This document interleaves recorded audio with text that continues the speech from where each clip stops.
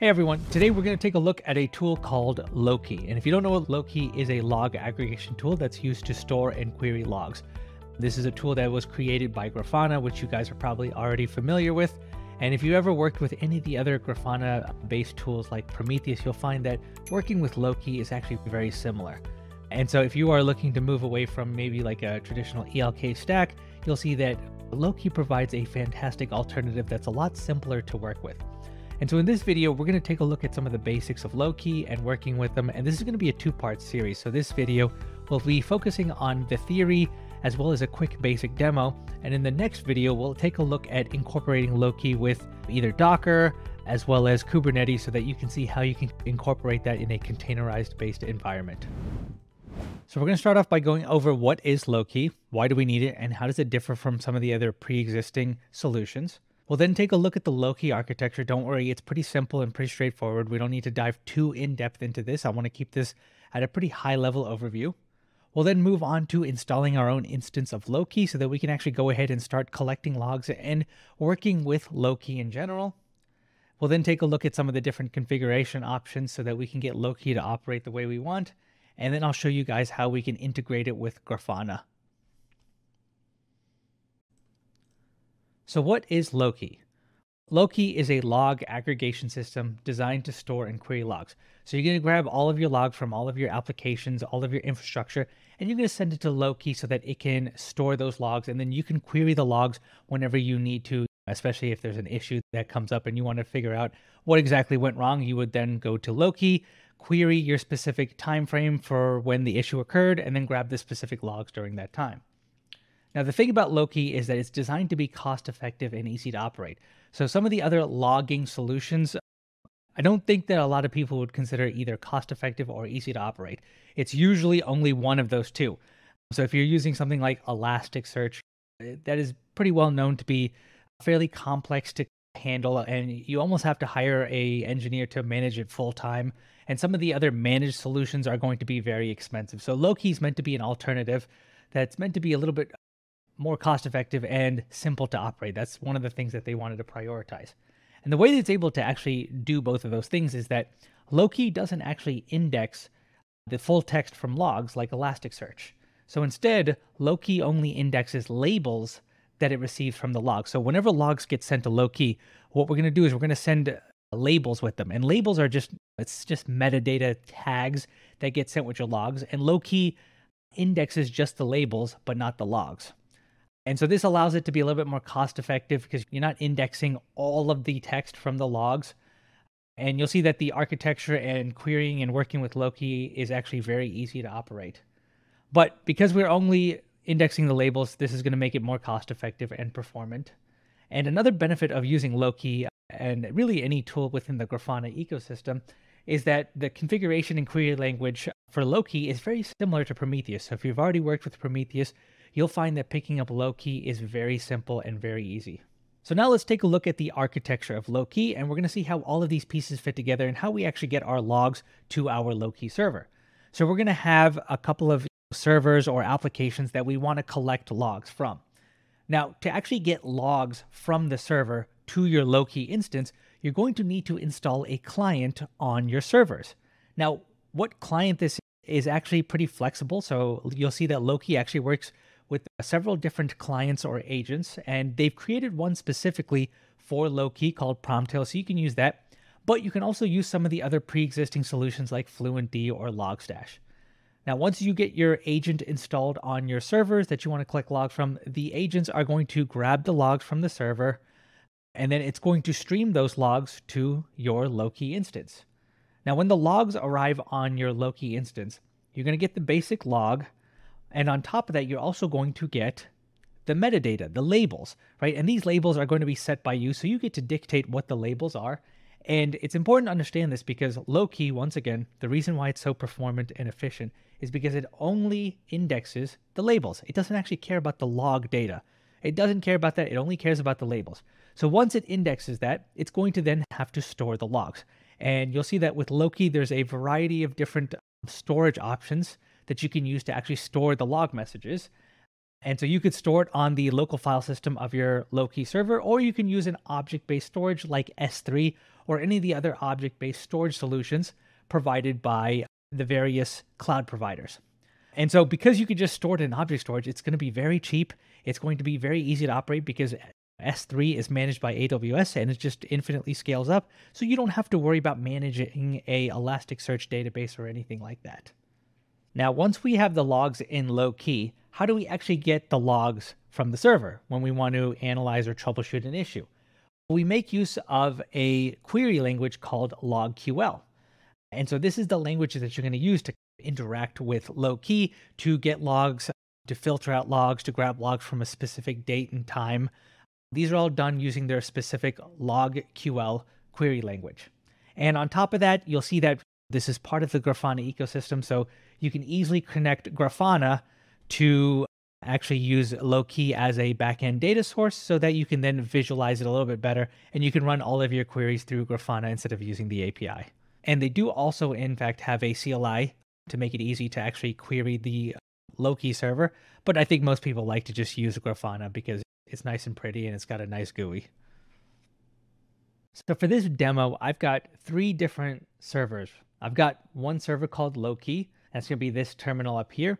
And if you ever get confused as to which device I'm connected to, I've embedded the kind of the role or the purpose of that server into the host name. So the one that's called Loki, this is going to be the one where we install our Loki instance. And then I've got node 1 and node 2. So these are going to be the servers that we're going to actually collect logs from and send it to our Loki instance.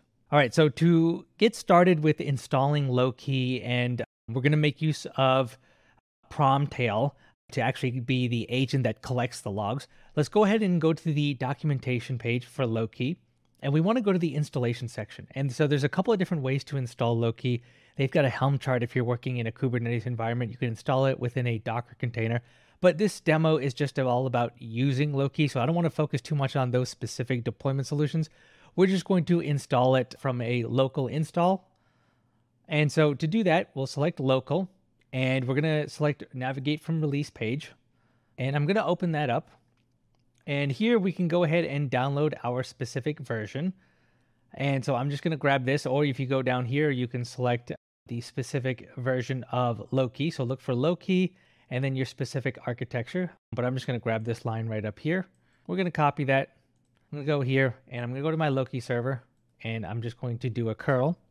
And after we do that, if I do an ls, we can see that I've got Loki here and it's a zip file. So I'm going to do unzip, and I've got my Loki executable. Now, the next thing that you're going to do is, if you go back to the documentation, you're going to need to get a configuration file for Loki. So they've got an example config in the documentation. So you can just do this command right here, which is going to be just a wget. And this is going to have a basic configuration for Loki. So I'm just going to run this. And we can see that I've got this Loki local config. And if I want to, I'm just going to do a VI, and we can just poke around and take a look and see what we've got here. So here we can see under the server configuration, this is just going to specify what specific ports that our Loki instance is going to listen on. So for the HTTP server, it's going to be on port 3100. And for the gRPC, it's going to be running on port 9096. Now, by default, it makes use of the local file system, so the file system of this specific server that Loki is installed on, to actually store all of the logs. So it's going to make use of a storage type of file system, which is going to be the local file system. And you'll see that it'll actually store the chunks for the logs in this specific location, and you can obviously tweak that. But if you wanted to use a different storage option like S3, this is where you would go and configure it. And they've got examples of this in the documentation. So if you ever need a good starting point, you can actually just refer back to the documentation. And just to show you guys where that might be, I think that's going to be under configuration parameters, examples. So here they've got a couple of different examples. So you can see a local configuration example. This is going to match up with what we have at the moment. But if you want to see an S3 cluster example, this is going to be the one that you want to take a look at. But let's go back to the installation section and let's complete that. And so here you just do a // that's going to run the executable. And then you pass in the -config.file flag, and then you pass in the location for your config file. I'm going to copy that part.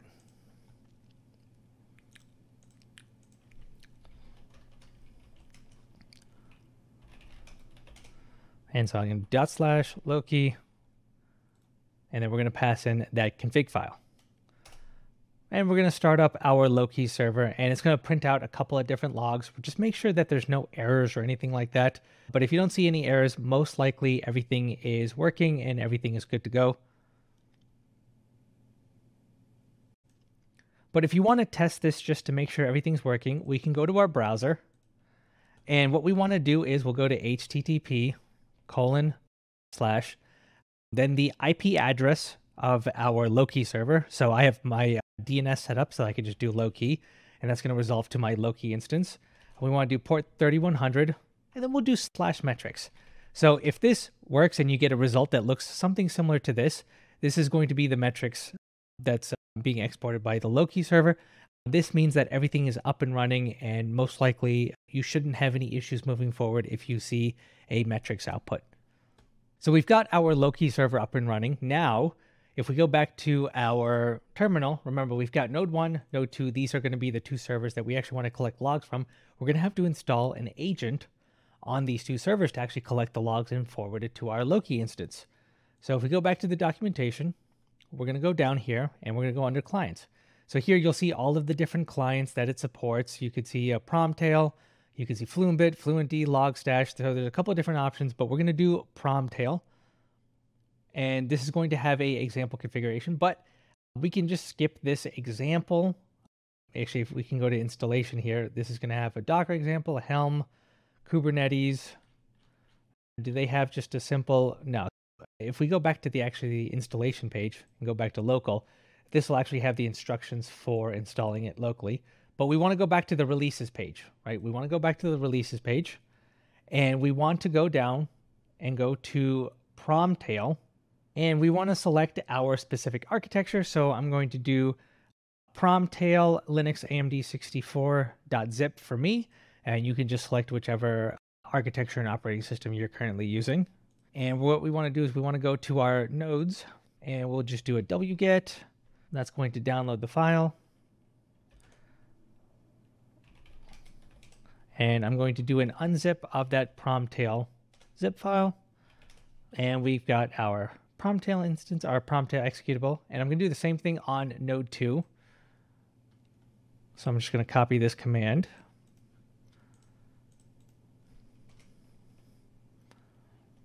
And I'm going to do an unzipped of that zip file.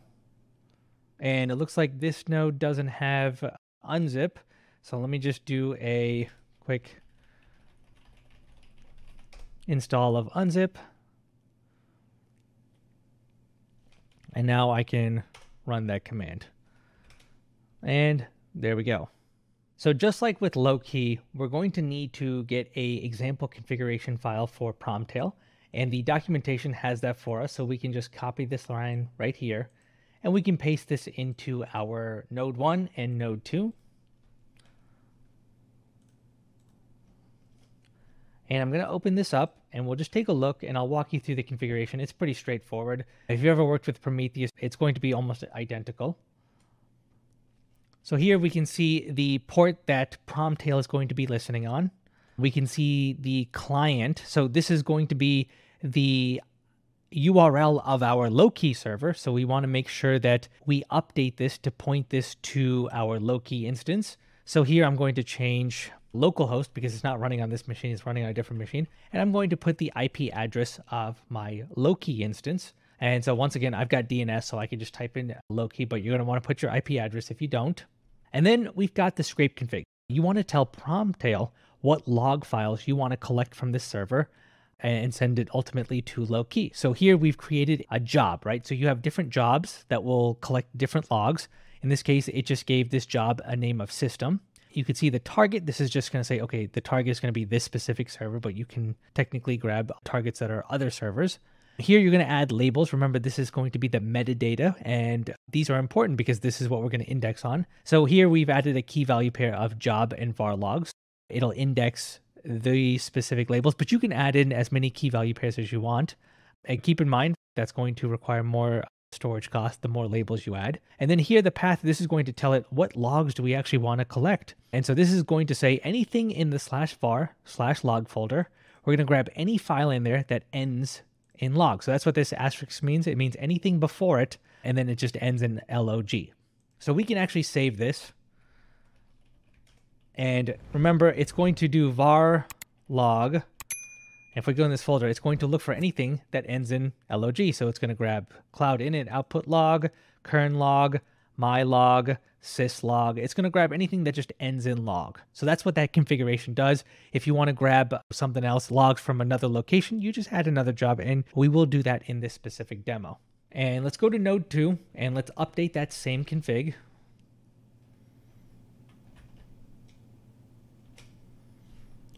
And I'm going to update the location of our Loki server.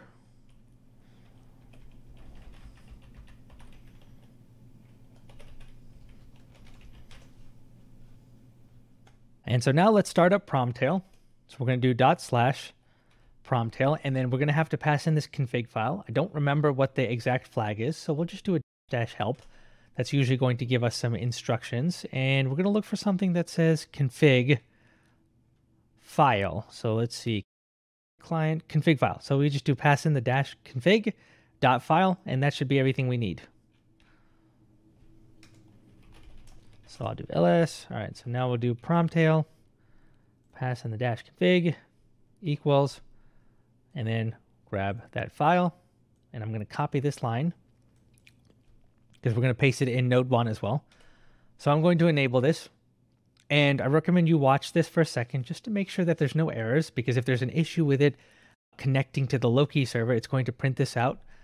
It'll print out that message in this window, but it looks like everything's good. So I'm going to go to node 1 and I'm going to paste that in there. And let me actually move to the correct directory and then run that. And let's just make sure we run this with sudo, because it is going to be accessing the var log directory, which you need to have a root privilege for. So we'll do sudo. And I don't know why it didn't throw that error on node 2, but that's okay.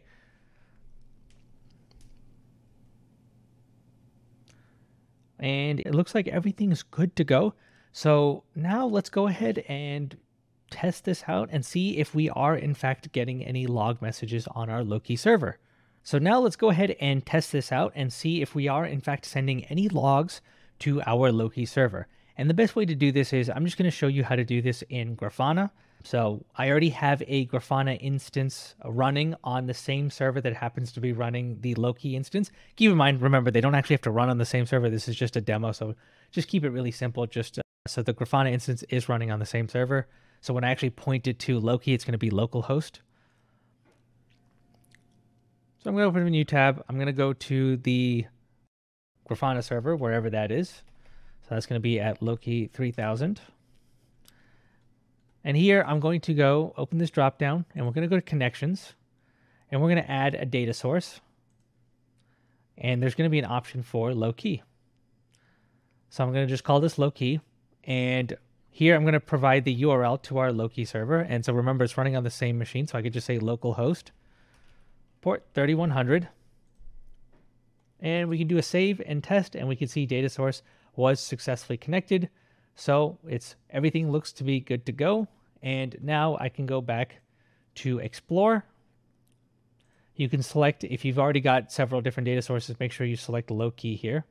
And you'll know it's working if you go to the builder and you select label and you see it populate. That means we've already gotten some logs. So it was able to get logs that had two different labels, either a file name or a job label. So what we can do is we can use those label filters to filter down what logs we want to see. So if I want to see everything with the job of var logs, then this is going to do that. And you can see the query. What this does is the query ultimately is you just do, actually, let me make sure I zoom in for you guys here. But you just do curly braces. You say the labels that you want. So here we're going to do a label of job equals var logs.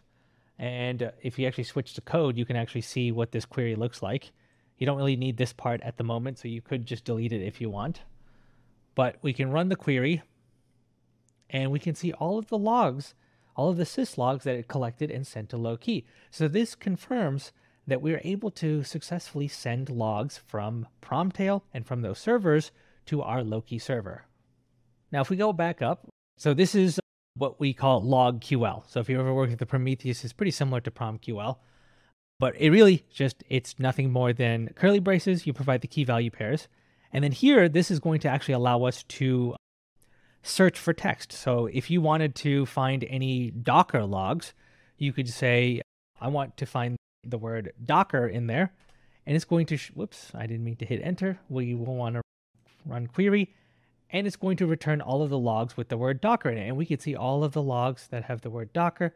And that's how you can search for specific logs that have this specific label. So the labels will first filter down what you want, and then you can then search within those logs for specific keywords like Docker. And if we select on one of these logs, we can do a little drop-down button, and you can see the specific labels associated with it. So here we've got the job, which is part of our logs, and then you can even see the file name that it was collected from. So this actually came from /var/log/syslog. And if you want to, we can actually change our query, and I'm going to go back to the builder just to keep things simple.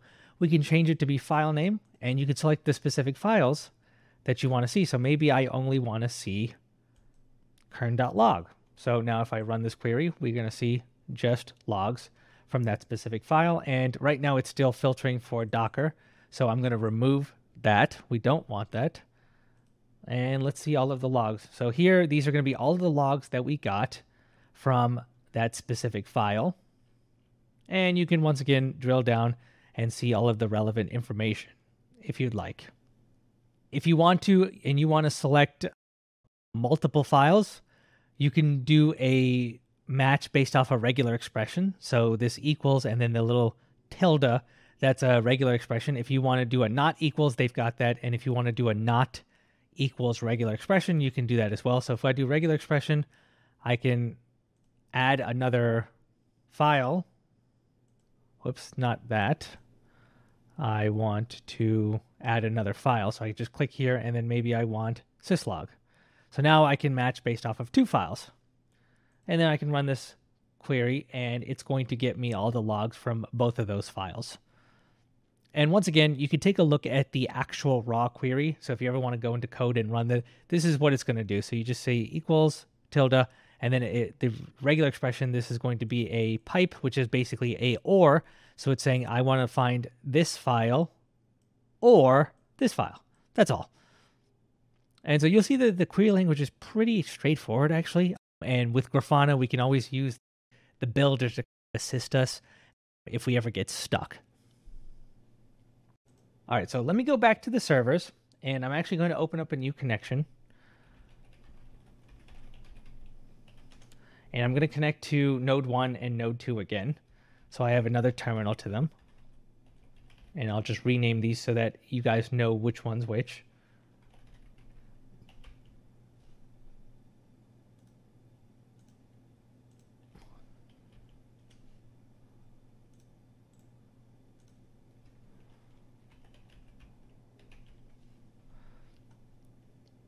Okay, so now I'm going to go back to node 1.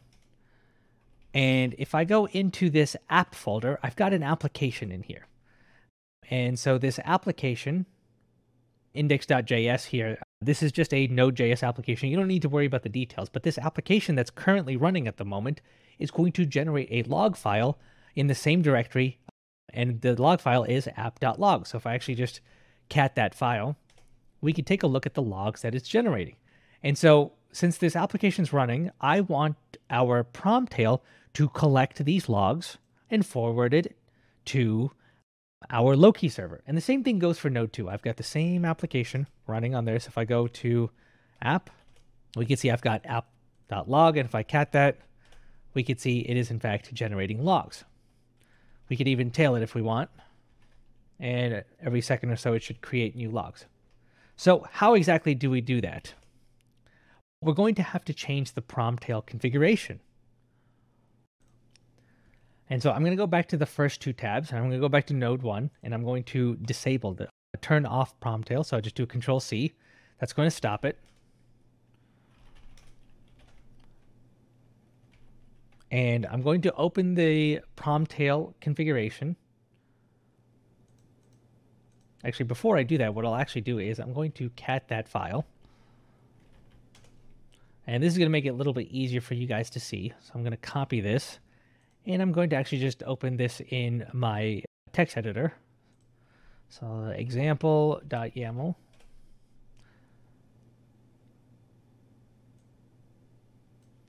And I'm going to paste this in here. So I want you guys to think about where exactly would we configure this new information on telling Promtail what logs we want to collect, because we want to collect another set of logs.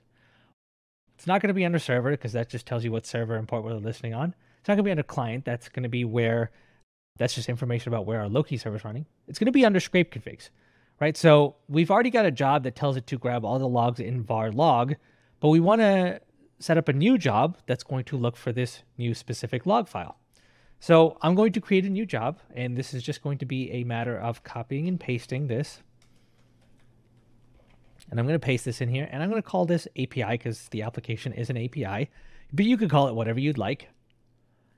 Here, target, once again, is going to be localhost, and then job, I'm going to give this a new name. I'm going to call this API logs. Path, what's the path? Where is our log file? So if I go to, I'm going to have to bring up my terminal here, pwd, this is going to be /home/vagrant/app. So I could just remove this, paste, and we want this to be, we could just do star log, or we could just specify app.log. Doesn't really matter. If you had other log files, like if you're doing some sort of log file rotation or you have multiple different files, then you can just do a star log, and it's going to grab all the log files from that specific folder. So that's all we need to do. Now, if you wanted to, and you wanted to add an extra label, maybe like environment, production, you can add as many labels as you want. Remember, that's what we're going to be doing the indexing on, but I'm going to remove that. We don't need that. So this is all we have to do. So this is what our config looks like. So I'm going to copy this, and I'm going to go back to my node 1, and I'm going to do a nano Promtail local-config.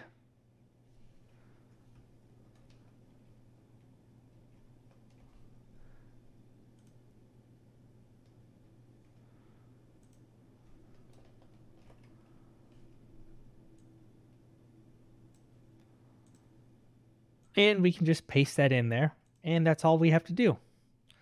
And we'll save and exit. And we're going to do the same thing with node 2.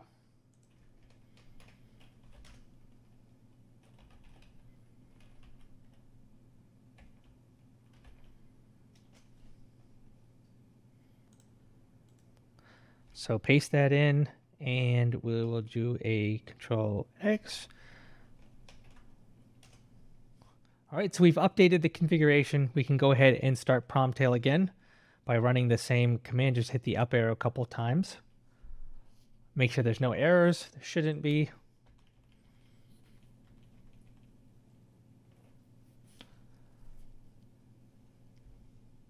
And so now we can go back to our Grafana instance, and I'm going to clear out all of this nonsense. We don't need it. So I'm going to select label. We're going to do job, but this time we're going to select the other job. So now we got API logs. Ignore the API that's from when I ran this before. We'll select API logs, and if I run this query, we can now see the logs from our application, my API. So these are my API logs. This is what I've set them up to look like. We can see some information like what's the host name, what's the specific method that the API hit, what route, as well as what was the status code of the response. And we can do a drop down. We can see more information. And you can actually, when you click on a drop down, you can actually select specific fields that you want to filter on. So if you want to see only, if you want to remove job API logs, you could just do filter that out, and it's going to remove that from this filter. So if I do remove that filter, it's going to remove that. Or if you want, you can even remove or add, if you want to specify just the app log, we can add that. And it adds that file name equals blah, and then we can just run that query. So you can easily customize your query just by selecting which fields you want in your log so that you can drill down and see the exact specific logs that you want. But that's really how simple it is to work with Loki. You can see that getting it up and running isn't really much of a challenge, and you'll see that managing it isn't much more difficult than that either. All right, guys, so that's going to wrap things up for this video. In the next video, like I mentioned in the intro, we're going to take a look at how we can utilize Loki in a containerized based environment with Docker, as well as with Kubernetes, and make use of some of the other features and functionalities that come with Loki. I hope you guys enjoyed this video, and I'll see you guys in the next one.